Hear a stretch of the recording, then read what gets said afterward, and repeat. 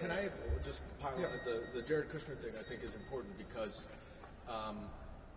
there's been so many accusations that Hunter Biden has received money from foreign governments. And I thought one of his most powerful lines was when he made it very clear that none of the business dealings that he ever had were with any government entity. And he pointed out, unlike Jared Kushner, who received $2 billion from the Saudi Arabia government as soon as he left office when he was the point person on Middle East policy. We all noticed, I think, that there were some Republicans nodding their head when Hunter suggested that it would be worth investigating Jared Kushner and his $2 billion from Saudi Arabia. So I urge my Republican colleagues, Chairman Comer, to open up a legitimate public corruption investigation, unlike this sham, on Jared Kushner and his $2 billion from Saudi Arabia. Hunter himself suggested an investigation into Jared Kushner.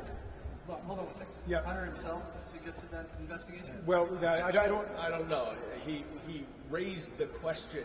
He drew the distinction between what he had done in a business world with independent businessmen versus foreign governments, which he did not do any business with, unlike Jared Kushner. And invoked the name at that point. Yes. But let me just say something about this, because I said to Chairman Comer at the very beginning of his tenure as chairman, I said, if you want us to do a serious investigation into the problem of influence peddling as it relates to foreign government, let's do it.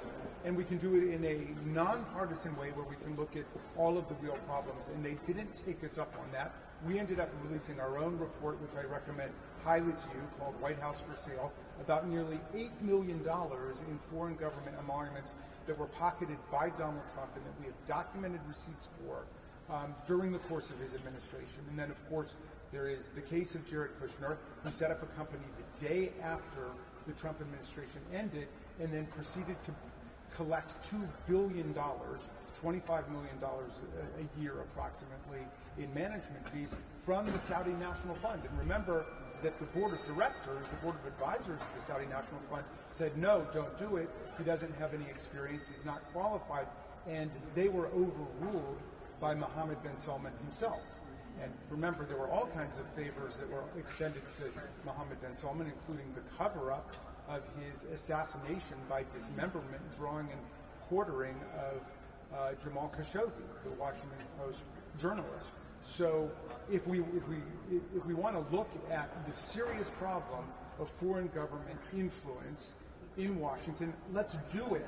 We've been saying that from the very beginning, but we are off on a wild goose chase on a complete tangent at this point, and nobody in the room can even identify what the alleged high crime and misdemeanor is. And so I think that the mention of Jared Kushner today did have a resonant effect, certainly on members on our side of the table, and I think also on the other side of the table, as Mr. Goldman said, a number of people were nodding and saying, essentially it looked like they agreed that that's a serious issue if we want to look at the problem of foreign government penetration in the political culture of Washington.